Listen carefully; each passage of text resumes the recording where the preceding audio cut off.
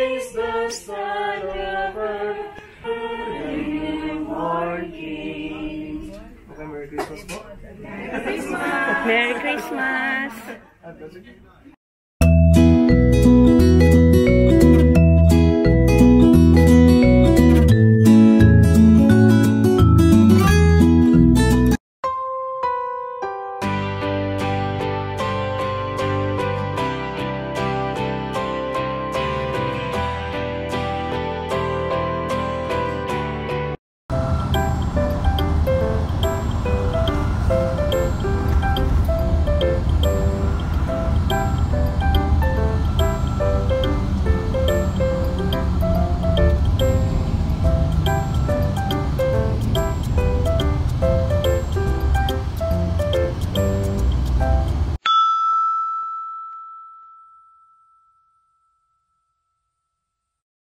Milk grotto muna, samarin na lang natin ay ang milk grotto po, ito po ay isang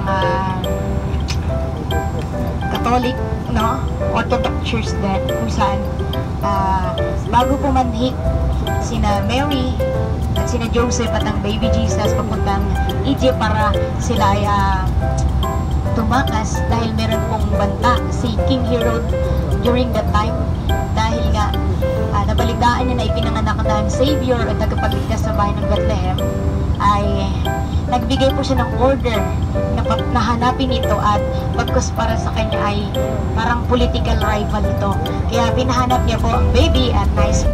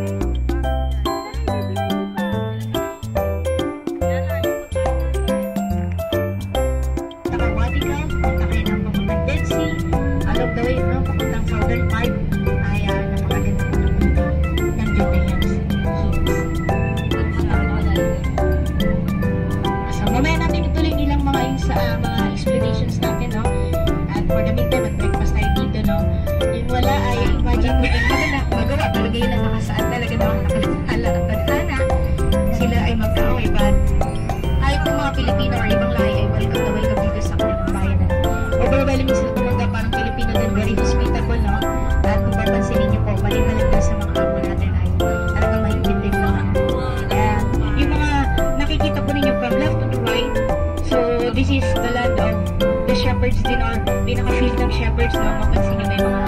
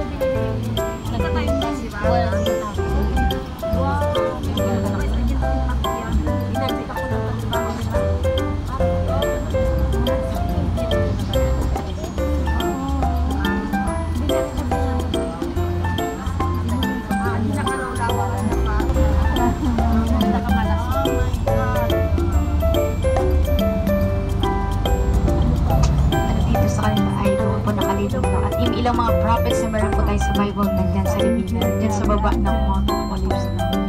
Huwag na lang kayo mangarap na magtagpo doon. Hindi po tayo allowed na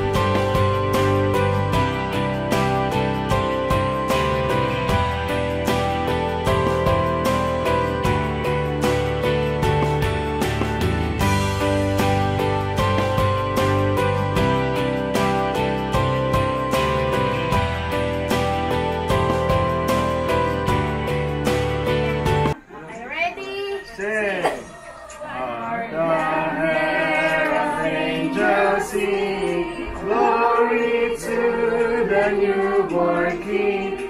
Peace on earth and mercy mild, God the sinners reconciled. Joyful all ye nations rise, join the triumph of the skies. With angelic hosts proclaim, Christ is born in Bethlehem. All herald angels sing, glory to the newborn King. Christ by highest and adored, Christ the everlasting Lord. Wait in time, behold him come, offspring of the favored one. Veiled in flesh, the Godhead see, hailed incarnate deity, Christus man with man to dwell, Jesus our Emmanuel. All herald angels sing, glory to the newborn King. Okay, last stanza. Prince revealing in his wings, while he raised his glory by, born that man no more may die, born to raise the star of earth, born to give the second birth. All the herald angels sing, glory to the newborn King. Okay, Merry Christmas po. Merry Christmas! Merry Christmas!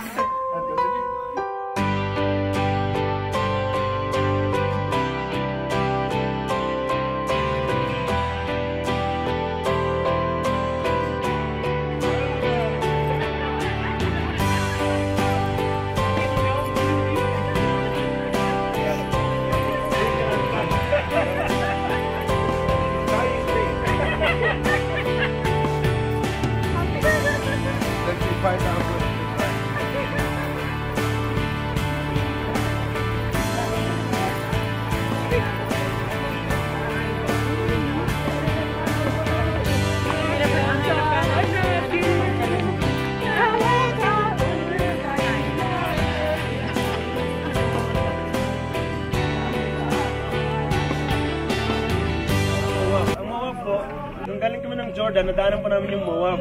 At from here, from Moab hanggang dito po sa, from Bethlehem to Moab, yan po ay nasa 30 to 60 miles. Okay? Which is yung isang mile po, nasa 1.6 kilometer siya. So paglalakarin sa mga nasa 7 to 10 days. Okay? Medyo malayo siya. So sinaon po siya kasi Elimelech, kasama na kailang anak na si Malan sa Kastilyon, pumunta po ng Moab para po mabuhay kasi nagkaroon po ng tagutom dito. Pero to make the long story short, namatay po si Elimelech. Okay? At ang mga anak po ni Naomi na si Malan at si Kilyon nakapag-asawa po doon sa Moab ng dalawang Moabita, si Oprah at saka si Ruth. At ito po, bad news pa, namatay din po ang mga asawa ni Ruth at ni Orpah. Ang anak ni Naomi namatay din, si Malan at si Kilyon. So ngayon, ang natira kay Naomi, ang dalawa niya lang na manugang, yung kanyang daughter-in-law. Ngayon, si Naomi po ay nag-decide na bumalik po dito sa Bethlehem. Okay?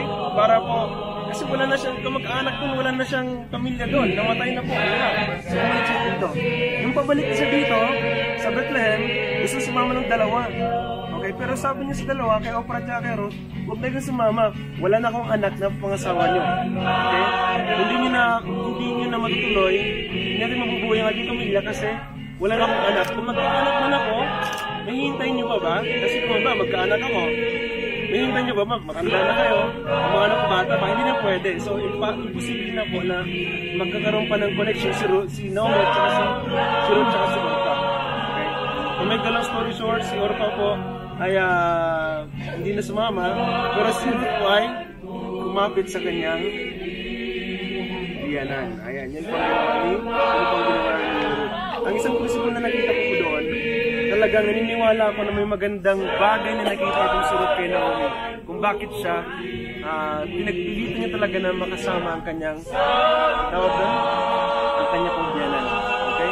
Marahil ay nakita niya ang pagiging makadiyos si Naomi. Marahil po ay nakita niya ang pagiging mabuting biyanan ni Naomi. So, maganda isang po na biyanan si Naomi.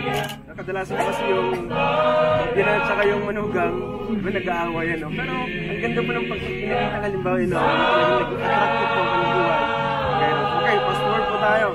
Pumunta na po sila dito sa Bethlehem. Tandaan niyo po, 7 days po may yun. 30 to 60 miles na yung distance, depende kung saan kaladahan, shortcut. Depende po. Ang time ng paglalakad po ay 30 to 60 miles, 70 days. Okay. So, ngayon, pagbalik po nila Naomi dito, nakita sila mga taga-Bethlehem. Ano si Naomi eh? Okay, sabi naman ni Naomi, hindi na akong tawag ni Naomi, tawagin niya Naomi Mara, which means eater. Okay? Isip pa nila na Mara. Okay? Meron po ba mga Mara dito? Mara.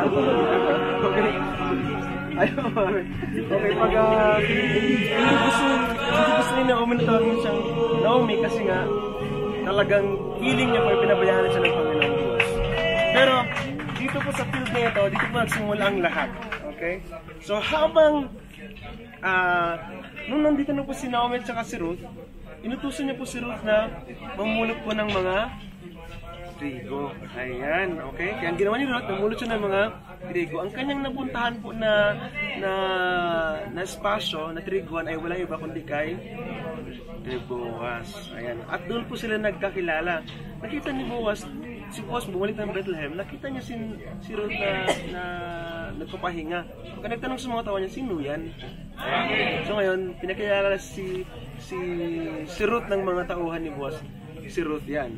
Bla bla bla bla bla. Pinakilala ng mga tauhan si Ruth kay Boaz. At nilapitan niya ito, kinausap niya. To make the long story short po, doon po nagsimula ang lahat, ang kanilang love story. Ito pa ang maganda. Sabi ni Boaz sa kanyang mga tawan, maglaglag pa kayo ng maraming trigo. Ayan, para marami daw makuha si Ruth. Ang bait po ni Boaz. Okay? And si Boaz po ay siya po ay kamag-anak nila Elimelech. Mayan, pasok. Yan lang yung pwesto niya. Napulong mo kayo.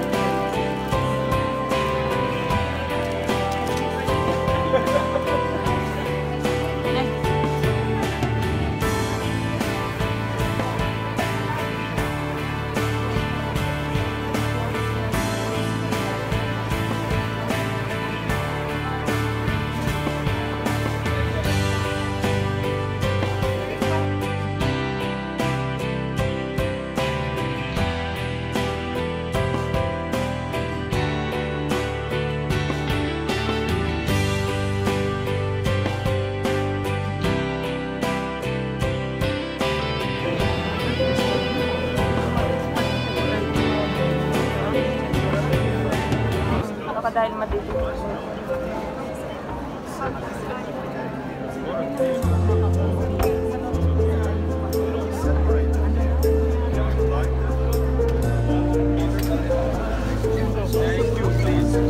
Thank you. Next, please. 2 by 2, please. No photo, no pictures, please.